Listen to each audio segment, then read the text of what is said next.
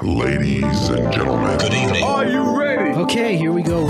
You're listening to the Deal Room Podcast. Join us as we bring you the inside scoop on business sales and acquisitions. Get across trends in the area and hear the industry's best recount their real-life tips, traps, and experiences. Now, here's your host, Joanna Oakey.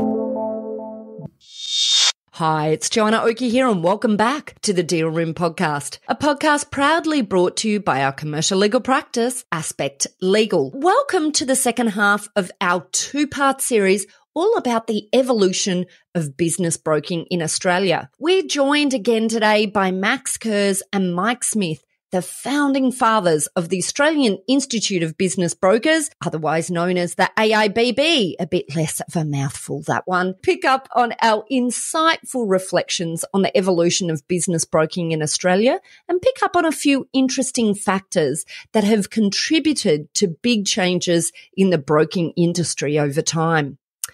We chat through some less favourable habits from the property industry that sometimes transfer through to the broking industry, and we also drill into the importance of discipline in the business broking sector. Max and Mike also share a few relevant war stories from their time in business broking, and don't we all love to get a bit of a tip out of war stories from the past? So some great tips and tricks are in this episode. Now, of course, if you miss part one, don't forget to go back to that and listen. You can find the link to that episode in our show notes. But for now, here we go with part two of the evolution of business broking in Australia with the AIBB founding fathers, Max Kurz and Mike Smith. I'd say, in my experience, every second or third broker I come across has gotten into business broking after selling their own business.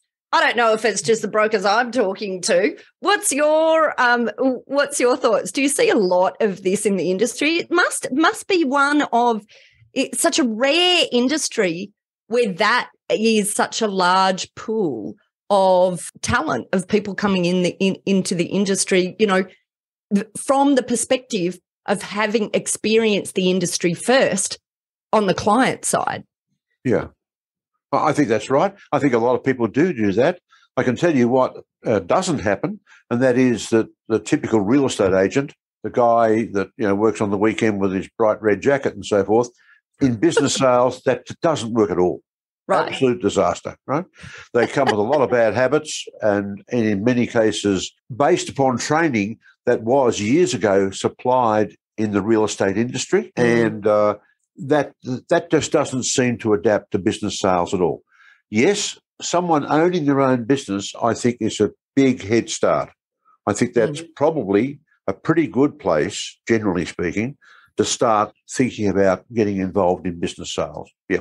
And now I'm fascinated. What are some of those bad habits that you think that can be brought in from the property industry? I think for a lot of people not really understanding that they're dealing with an intangible. With a business, it's not what you can see and touch and walk through. It's because we've actually, all of us, I think, have sold businesses from time to time where there is nothing to touch and nothing to walk through, right? It's an online business operated from a little computer in someone's bedroom, right?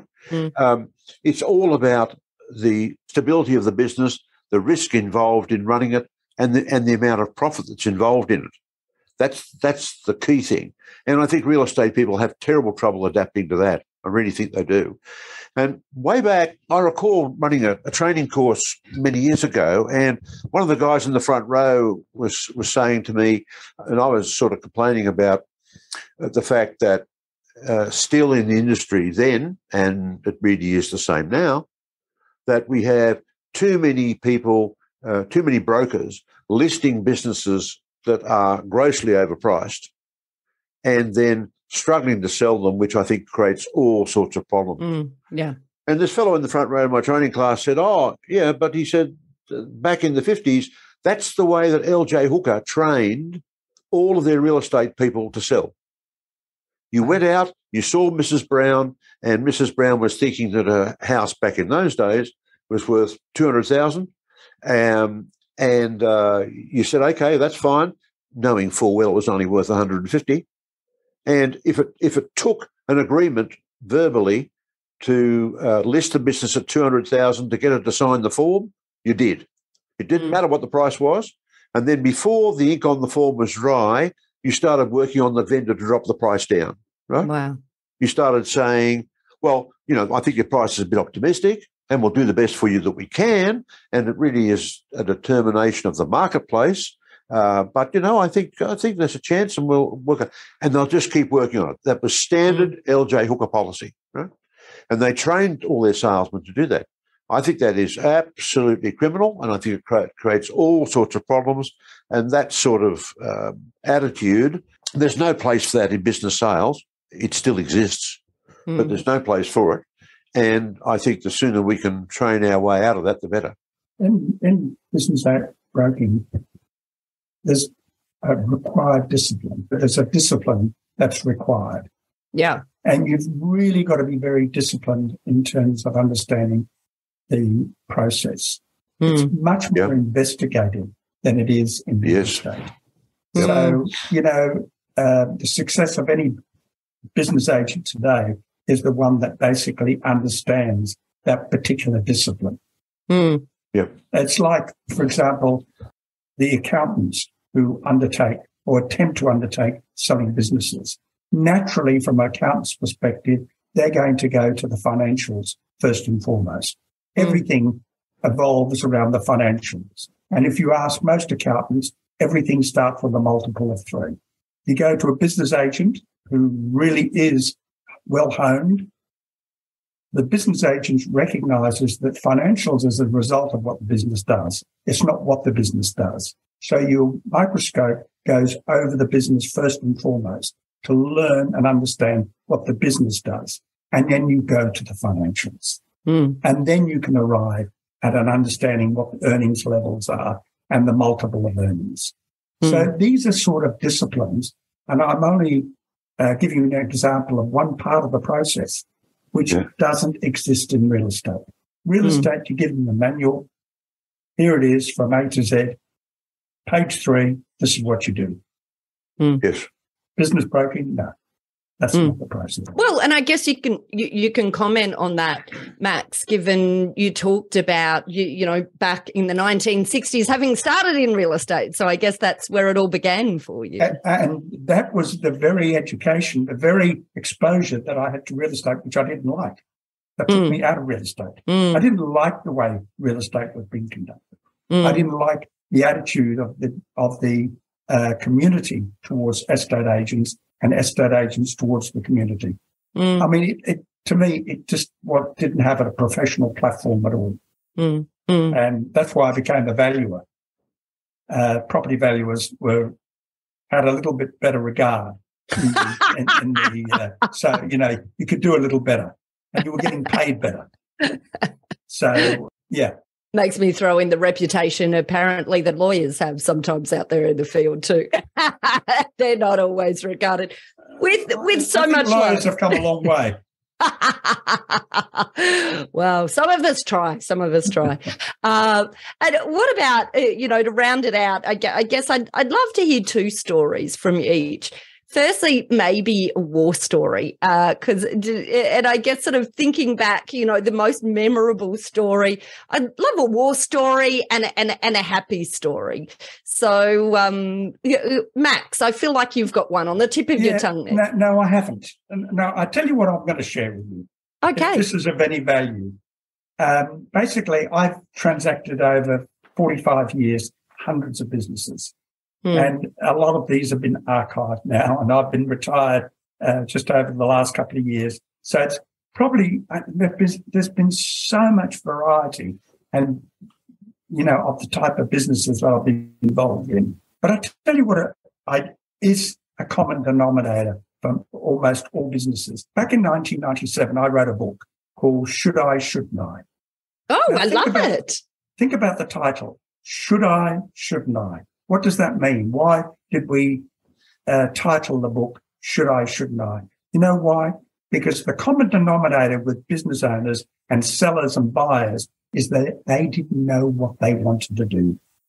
They were in the market subconsciously with the idea that they're thinking of change. And it's a very difficult environment to change out of. When you've been in business, let's take not the business owner that virtually is in and out of businesses in 6 months and 18 months and 12 months. Yes, there's plenty of those. But the real business owners that are stayers, that are in businesses 5, 10, 15, 20 years, very difficult for them to implement change. But they get to a retirement. We dealt with a lot of retirement in terms of businesses. And they really contact a business agent because they want to understand what the process is. So they come with this pseudo approach that I want to sell my business. They don't really want to sell their business. They want to really understand what is involved in the sale of the business. So that's where you've got to be a psychologist and virtually understand what the purpose of the inquiry, what their motivation is. And you get to the root part of it, and they're thinking about selling. They're thinking about buying. So that prompted us to write this book, Should I, Shouldn't I? And it virtually encapsulated a lot of the processes, things that talk in a language that is virtually not academic. It's really raw conversation about what it is. What is life after owning a business? What is the responsibility of a business owner if you've come from an employment environment and you're coming into business for the first time? I found that the most challenging part of my experience as a business agent. That is so fascinating. I want a copy of the book, Max. As you know, I'm right into books. I've just written one recently myself, but I love that. Should I, shouldn't I? And you're spot on with what I see all the time. Just this element of emotion, I just think is so often overlooked. Just so often overlooked. I've actually devoted a chapter to it because I feel like it's such a key element. Actually, I studied psychology was one of my majors when I studied way back when at uni, and I actually feel like it has been the most important part of my education in dealing, not just in this industry, in anything to do with business and law, but particularly in this industry. And I think, every now and again I say that to people and they think I'm a bit weird, but I just think it's understanding people, because this is such a people industry. It's just all based on that element of that emotion and working our buyers and our sellers through this emotion that we know they're going to go through. I love it, Max. And Mike, how about you? Any stories pop to mind of very interesting things that may have happened over the years? Oh, well, there's been, I suppose, two things I think of, one good, one bad. Many years ago, just to be brief, we had a substantial settlement back in the early days. I think it was 2 million or something. And the vendor rang me up and said, oh, Mike, look, it's 10 in the morning. The settlement's taking place now. It's all going to be fixed up. We're having drinks in the boardroom at 2:00. Please come across. We've got some champagne. I'd like to thank you for your hard work and so on. And I arrived over there, and it was really good, and the champagne was flowing. And the vendor took me one side. He said, "Mike, listen. By the way," he said, "I just want to check. My solicitor did pay you this morning, didn't he?" And I said, "Well, no. As a matter of fact, he didn't." He said, "I'm terribly sorry. How embarrassing." He said, "Come into my office." And we went to the office, and he closed his door. And he said, "How much was your fee?" And I told him what it was. I can't recall now. And he hauled his checkbook out and he just wrote out the check and gave it to me. He said, "Thank you so much for what you've done. I really appreciate it. And my apologies for not paying you sooner." Right? And we went back and we got stuck into the champagne, Now, that guy really appreciated what I'd done. And it was a very, very happy sale. On the other side, I don't know why this happened. This is a freak set of circumstances, but about 15 years ago, we went through, I personally went through a phase where I was getting call after call from people who were terminally ill, right? A bit hard to believe. In 3 years, I had 7, right? In 3 years. 3 or 4 of them never got as far as settlement, right? Because they're just too ill. All the sales went through. In every case, each person had contacted me far too late in their medical cycle, health cycle, and we had to jump on the bandwagon and hurriedly rush around and get a sale organised. And I won't say we all lived happily ever after, because we didn't, but we were able to help them. And quite frankly, given the circumstances, if I hadn't affected those sales for them, that would have been 7 businesses that would have been closed up. There's no doubt about that, right? So you get the opportunity, to get some recognition for what you do. Other times, you're helping people because, frankly, I know that they don't know what they're doing, right? They've got no idea what they're doing. So they need someone like me to hold their hand and walk them through the process. And I think Max would absolutely agree with that. Yep. There's just so much to learn. There are so many little things that can go wrong. There's so much legislation to worry about that, you don't have to be a genius, but, to have a lot of experience is everything, So, yeah, no, it's been good. I've really enjoyed it. I don't want to get out. I'm still charging ahead. And I love it. And enjoying it. And how about you, Max? When you reflect over your time as a business broker, is it with a lot of joy or just exhaustion? Do you really feel like you need to sleep for quite a long time now? I can't tell you. I've said it over and over again, Joanna. I'm privileged. I really am privileged. I got into business broking by default. Yes, I saw I thought there was a synergy between real estate and business, but it really suited my personality. It was like a glove on one hand. It fitted perfectly. And yes, there was an enormous amount of challenges and struggles. I'm very privileged because I was able to be a part of an organisation where I truly believed. I was so hungry for education and training. I didn't have a good early childhood and adulthood education, unfortunately. The circumstances prevailed, didn't allow me to do that, but I made up for lost time. And you know what? Who would have ever thought, from where I've come from, that I would end up being an educator? Not just in terms of developing the infrastructure, the framework for education and training, which has been done by so many people, and I've been a part of that with AIBB, but also been an educator, teaching people this. And that part of it I love, because every time I'm mentoring somebody, I'm involved in education and training, I'm reflecting back on my experiences, and they're like gold. It is really it's just so beautiful. It's been an amazing journey, and I think there's so much more to go.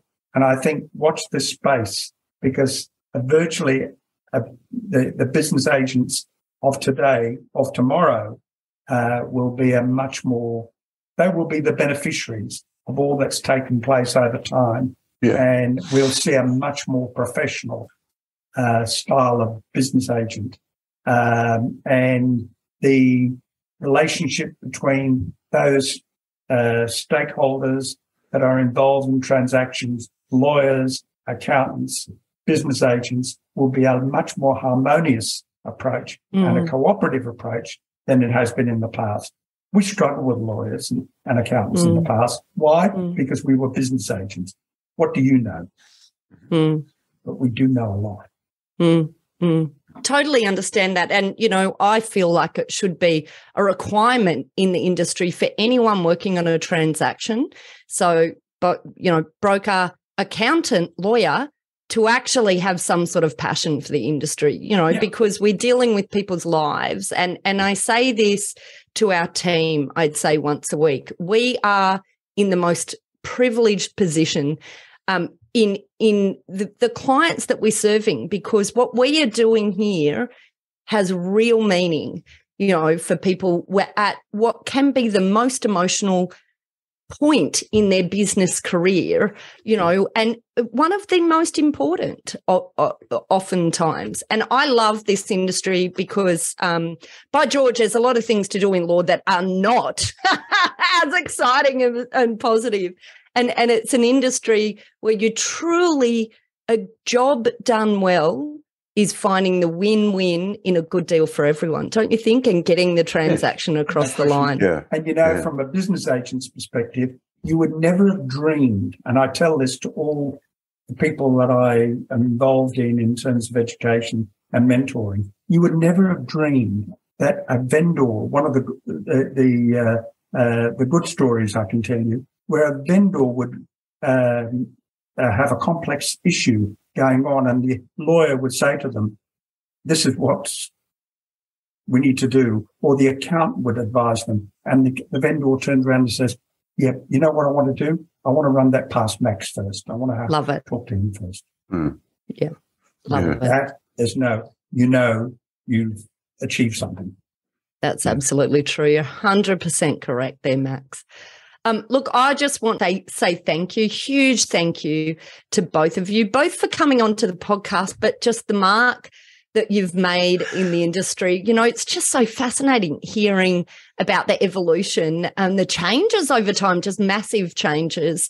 I'm someone who's very optimistic, and I'm super excited to see where it all goes in the future. But just, a massive thank you. Thank you for your role in the industry, and a huge thank you for coming on board to the podcast today. Any parting words from either of you? And please also a shout out. I'd like you to also tell our listeners how they can get in contact with you if they want they want the wealth of experience in the industry to go to. So parting words and contact details. Why don't we head that over to you, Max? I don't even know if you want people to contact you now, Max. Where are you out there? I think most of the members of the AIBB know who I am, and they can more than welcome to contact me anytime.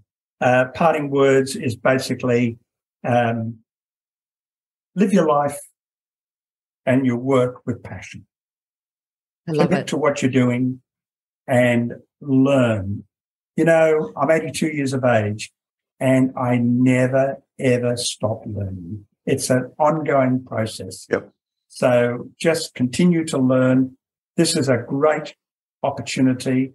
I would like to see this open up to the younger generation. What you said before, Joanna and Mike, yes, basically, we get a lot of people coming from businesses, retirees, coming into business broking, and that's probably a good mix for all the right reasons. But I'd like to see the younger generation. I'd like to see this become a vocation for the younger generation. It's a great privilege to be in an occupation like this. That is such a good point. I love that idea, Max. I'd never even thought about that. And Mike, over to you for your parting ideas and if our listeners want to contact you. Yeah, well, I wish they would, if only to get some free advice, because over many years you do learn a lot, and the advice is free. Anyone that's got a problem or they're not sure what to do, they're halfway through a sale and they're stuck, give me a call, please. I deem it a privilege to give you some free advice. You don't have to take any no's of it if you don't want to, right? But it is free and it is good, and I can assure you it'll be the best I can provide.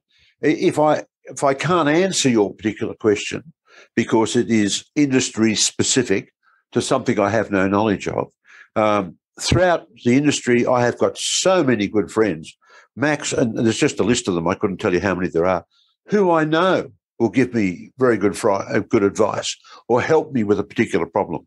And so I've got access to a lot of information directly as well. So if I don't have the answer, one of my friends will have it and we'll get it for you. So always call. It's not a problem. Advice is free. I love it. I love it. Well, look, just a huge thank you to you both for coming onto the podcast. It was an absolute pleasure. One of my favourite. Thank you. Okay. Thank you very much. Thank you so much. Well, that's it for this episode of the Deal Room podcast. We hope you're now primed for your next deal with these pointers and have enjoyed these fascinating insights. Now, if you'd like more information about this topic, then head over to our website at thedealroompodcast.com. dealroompodcast.com, where you'll be able to download a transcript of this episode, as well as access any contact details and any other additional information we referred to in today's podcast. Now, if you'd like to get in contact with our guests today and the services they offer, you can go ahead and check out our show notes for a link right through to them and their details. You can also book in directly with our legal eagles at Aspect Legal if you'd like to soundboard your next steps, discuss a legal question, or find out more how we can assist, whether that's with buying or selling a business, or perhaps somewhere in between. Now, don't forget to subscribe to the Deal Room podcast on your favourite podcast player to get notifications whenever a new episode is out. We'd also love to hear your feedback, so please leave us a review and rating if you're already one of our subscribers, or even if you're listening to this podcast for the very first time. Every review helps our team produce valuable content for you. Well, thanks again for listening in. You've been listening to Joanna Oakey and the Deal Room podcast, a podcast proudly brought to you by our commercial legal practice, Aspect Legal. See you next time.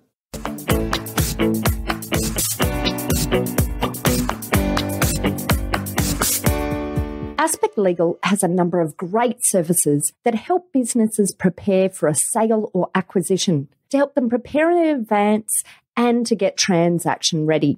We've also got a range of services to help guide businesses through the sale and acquisitions process. We work with clients both big and small and have different types of services depending on size and complexity.